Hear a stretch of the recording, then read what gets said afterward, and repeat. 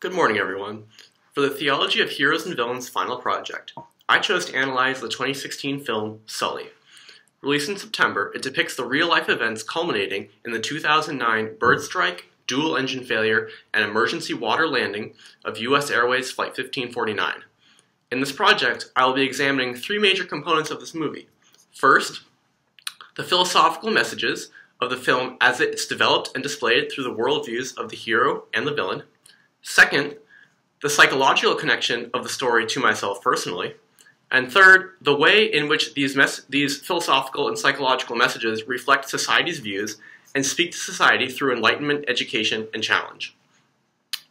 In the movie, Chesley Sully Sullenberger, the movie's namesake, is also portrayed as the movie's hero. He was the captain of U.S. Airways Flight 1549, the pilot in command, who, after experiencing dual engine loss, correctly decided that the only acceptable outcome was to ditch his passenger airliner in New York's Hudson River. The villains depicted in the movie were National Transportation Safety Board investigators investigating the circumstances leading to the accident. They were characterized as trying to demonize the pilots in an attempt to attribute the incident to pilot error, and thereby ignoring the other contributing factors to the accident. Although this depiction was not factual, and was not supported by real-life events, the movie needed an antagonist, and these individuals were unfortunately selected to be the scapegoat.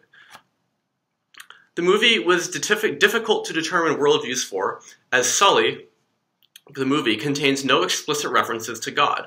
Eventually, I was able to settle on naturalism as the worldview for the hero, and nihilism as the worldview for the villain. Using evidence, we can see why this is the case. Words spoken in the film and the trailer quote Sully's character as saying, quote, "No one warned us. No one said, you are going to lose both engines at a lower altitude than any jet in history." This was dual engine loss at 2,800 feet, followed by immediate water landing with 155 souls on board.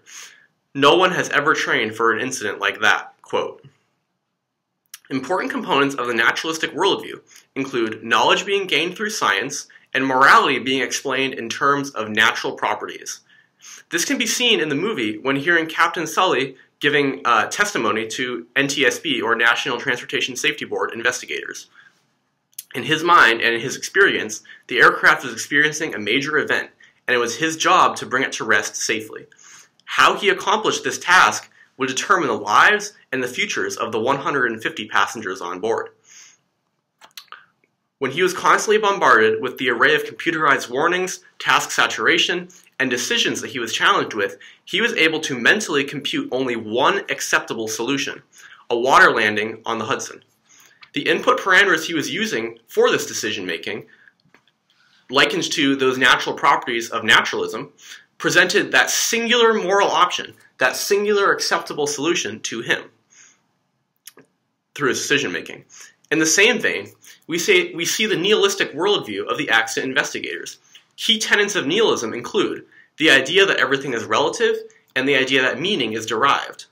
When being questioned at the investigation board, other investigators were trying to birth competing solutions to Sully's successful solution. They were trying to spawn a new possibility that would have offered an improved outcome, namely lack of destruction of the aircraft by landing on a runway at another available airport.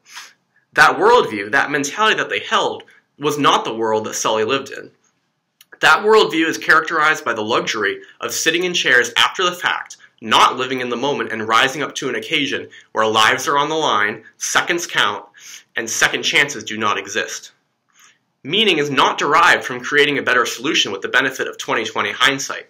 Meaning is having your world falling apart in front of you and being forced to simultaneously both rise to the occasion and fall back on your training, all the while knowing that no points are awarded for second best. The investigators truly believed that everything was relative, and they could not see beyond the fact that time is life when you are being faced with the scenario that Sully was. They did not have to live with the burden that their actions in the next 3 minutes would literally write history. What Sully did in those critical 208 seconds following dual engine loss would make him either hero or zero. The investigators also believed that meaning was derived and could not possibly understand the role intuition played as a factor of Sully's success.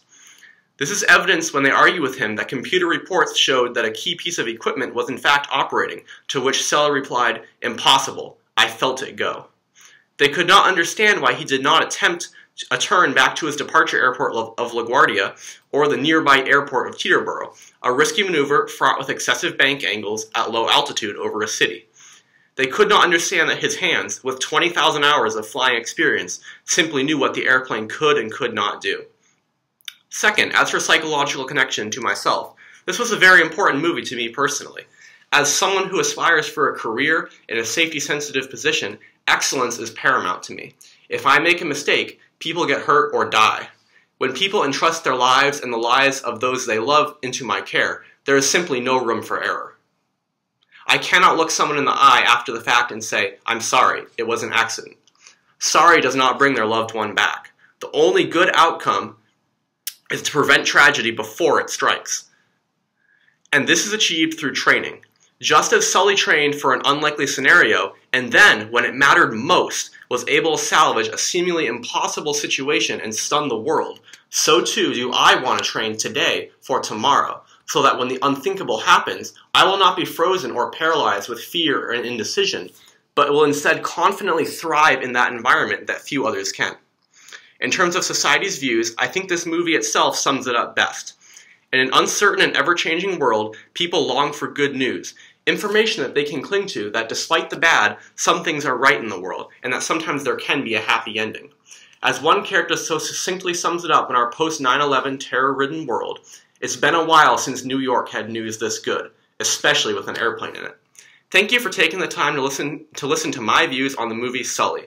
It is my hope that they may inspire you to live a life of greatness, to do heroic things that people will write books about someday, to be a pillar of certainty and safety in the time when people need you most. You have the power to transcend the ordinary. Will you rise to the challenge?